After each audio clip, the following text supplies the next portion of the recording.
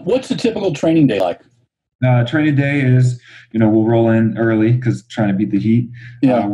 Warm up, depending what the day calls for. Like today we had repeat 200. So we'll just warm up. It's a light-hearted warm up. Everybody's joking and, having fun and trying to keep it high spirits. Yeah. Then once we get on that line, it's kind of down to business. And then competition, not competition, but the encouragement and just the like we're out here to do a job. Oh, sorry about that. Comes on, and we're focused and getting it done. And then afterwards, we're joking and having fun again. So it's a nice little dynamic that we got.